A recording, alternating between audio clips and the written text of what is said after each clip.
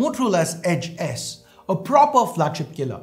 Now my unit's still in the mail, but thanks to Sahil, I've managed to get a hands-on with this phone. In today's video, let's check out the box contents. No. I said I'll do fewer unboxings and not no unboxings, and this one is interesting. It's a Snapdragon 870 at 22,000 rupees. It's being seen as the next POCO F1, a perfect flagship killer. So today, let's see what the Edge S has to offer. Hey guys, Ash here from C4eTech, and if you do end up liking what you see here, thumbs up, subscribe and turn on notifications by hitting that bell icon. Let's now get started. So here's the Edge S's box. This is a 6GB RAM, 128GB storage option. Opening up the box, we are greeted by the Edge S itself. We have a gradient back here, and it does indeed look nice. Then there are a bunch of booklets along with the IMEI stickers, which are followed by a 20-watt charger. Finally, there's a USB Type-C cable. So that's it, a pretty simple unboxing experience.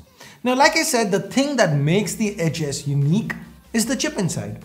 It's the Snapdragon 870. Yes, it's not a 888, but at 22,000 rupees, you can't really ask for better, right? And the 870, it's an improvement on the 865 Plus. It has boosted clock speeds, and as reflected in the scores, it's a pretty solid performer. Now, it's not just the numbers. The Edge S has a ton of flagship features. First, the 90Hz display. Combined with that overclocked Adreno chip inside, the performance is just buttery smooth. The display itself, though, it is not AMOLED, so there is a corner cut, but I mean, doesn't this feel very POCO F1-ish? You know, it's got all the necessities, none of the frills. In fact, I mean, the Edge S actually improves upon the POCO with that, in regards to that, because the experience here, the in-hand feel, it's better. This has a glass back. So from a looks perspective, it's not gonna blow top flagships away. It's no stealthy matte black finish, but it still manages to look quite pretty. Especially that blue to purple hue. It's catchy, it's a head turner. Now, I did get sidetracked a little bit from the specs. So coming back, the storage is UFS 3.1. So Apple speeds up pretty quick. On top of that, Motorola also provides a hybrid solution. So if you want to further expand memory, use micro SD, you're welcome to. While we're here, let's also take a look around the device. Along with this hybrid tray, we also get a customized extra key that Moto calls My Key. This is awesome. This is exactly what we've been asking manufacturers for. A totally customizable key that lets you launch any freaking app you want. To the top, there's just a secondary noise cancelling mic. The power and volume keys, they reside to the right. And note that this power key has a fingerprint scanner built in because it's a LCD panel, right? It's not AMOLED, but this scanner is pretty responsive, very quick in fact. Now, Moto's also offered an extra feature. If you double tap this fingerprint scanner, you get to bring up some shortcuts. So it's quite a nifty option to have. Now to the bottom, you have the speaker, primary microphone and USB Type-C port. This is a single speaker. The earpiece does not double as a speaker here. Now the software, it's pretty close to stock. It's Android 11 and Motorola has left most things untinkered with. Combine that with the UFS 3.1 storage and Snapdragon 870, the phone feels very responsive. The performance is flagship grade. Not just with the interface, not just with user experience, even with intense tasks like say gaming, the gameplay experience here was excellent. By the way, the display resolution is Full HD+, and like with some Sony phones, the aspect ratio is 21:9. So this 6.7-inch IPS LCD panel has a very respectable 400+ pixels per inch pixel density. Now, if you notice closely, you can see that we have two punch holes to the top left, and these house two proper cameras. No depth crap. We have a 16-megapixel primary, an 8-megapixel ultra wide.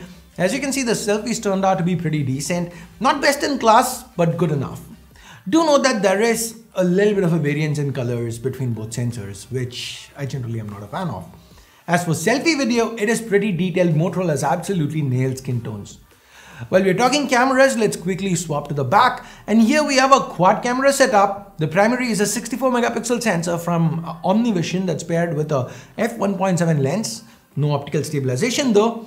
Now the pictures, they turned out rich and detailed. The highlight of the sensor though, as good as the pictures are, it's video.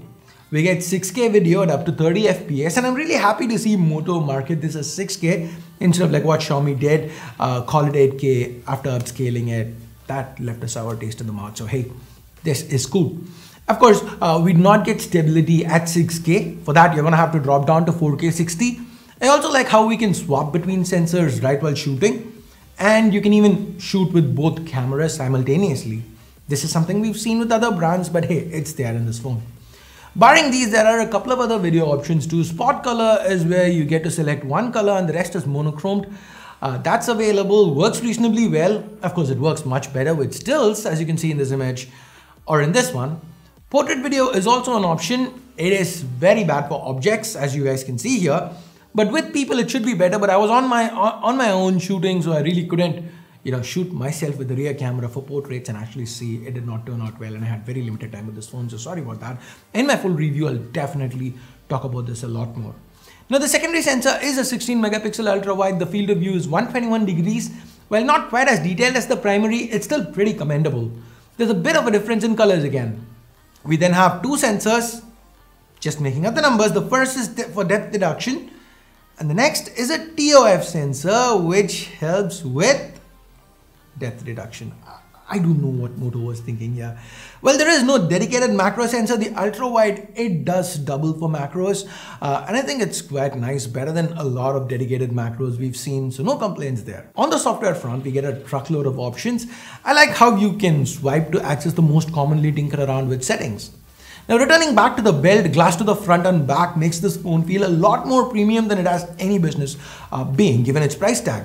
The weight though is about 215 grams, so a little bit on the higher side of things, but Moto has managed to evenly distribute it, so it doesn't feel very hefty. And the camera, there is a camera bump, but it's not very elevated, so it's okay.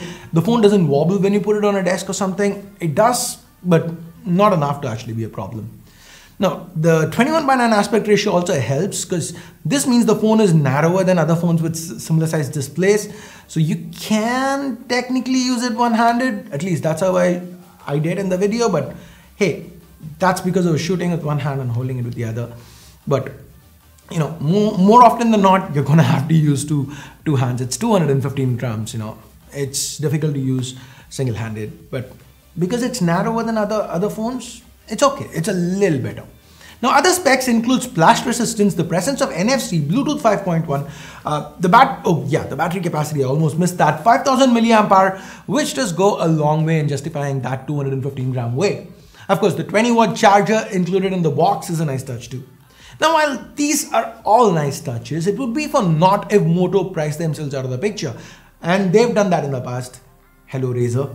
Now, here's where Lenovo has literally killed it. In China, this phone retails for 1999 yuan. That's about 22,000 rupees or 310 US dollars.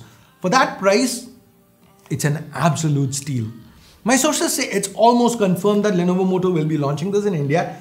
And if they can keep the price, not even at 22, even if they can price it under 30K, the GST increase, import duties, customs, whatever. If they can keep the price below 30,000 rupees, I think this is going to be the phone to beat with regards to value for money. So anyway, that's the Motorola Moto Edge S. It seems to be the POCO F1 spiritual successor. What do you guys think about it? I will be getting my hands on my own unit soon. And once I spend enough time with it, I will most definitely be back with a full review. So do stay tuned for that. By the way, do let me know what you think about this phone. Is this one you can see yourself getting? Leave a comment down below. And with that, we get to the end of this video. It is time for me to bid you adieu. Thumbs up, thumbs down based on whatever you felt about it. Subscribe, turn on notifications, hit that bell icon if you haven't yet. And thanks a lot for watching. Till next time, my name's Ash. You've been watching C4 Retech, and I'm signing off for now. You guys have a great day. Bye-bye.